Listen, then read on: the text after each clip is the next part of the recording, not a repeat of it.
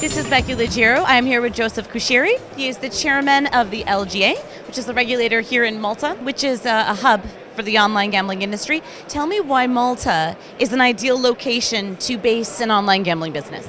Because Malta now has a significant amount of experience. We've been a hub for remote gaming since 2004, when we launched our first regulations. And Malta has established itself. It has learned, developed. Now we have 265 companies based here.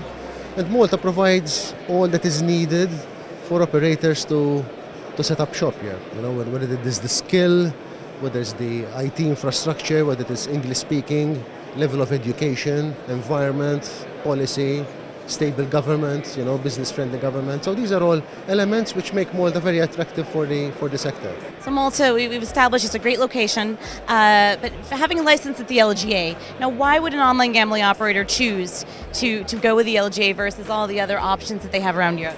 Well, essentially, the LGA is a very effective, I would say, and an efficient regulator. We obviously want to do more and improve. That's very important. We've got a very straightforward and transparent regulatory framework. We've got a taxation regime, which is very attractive as well. And I think operators are sustainably happy here. For example, a recent survey that was carried out, we had 65% of the operators based here who have growth ambitions. So they want to grow their business here. Others who are happy here, but are not sure if they're going to grow, but they want to stay here.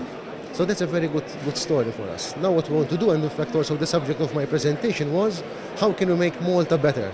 How can we make Malta the center of excellence for the global gaming world? And that's what we hope to achieve. Ties into my next point to bring up here.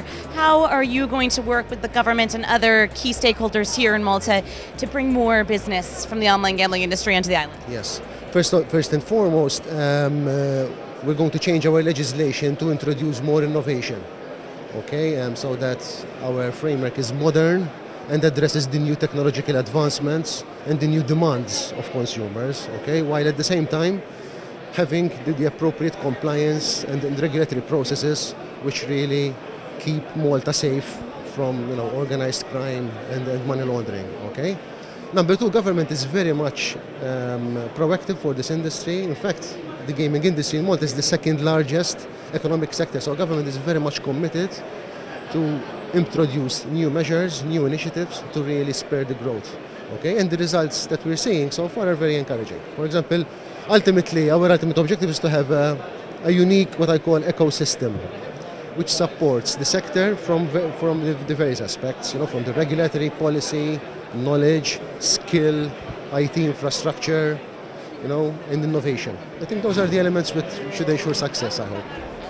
A unique ecosystem in the center of innovation here in Malta. Thank you so much for joining me today. Thank you for your time. Thank you. This is Becky Leggero. Thanks for watching CalvinAyre.com.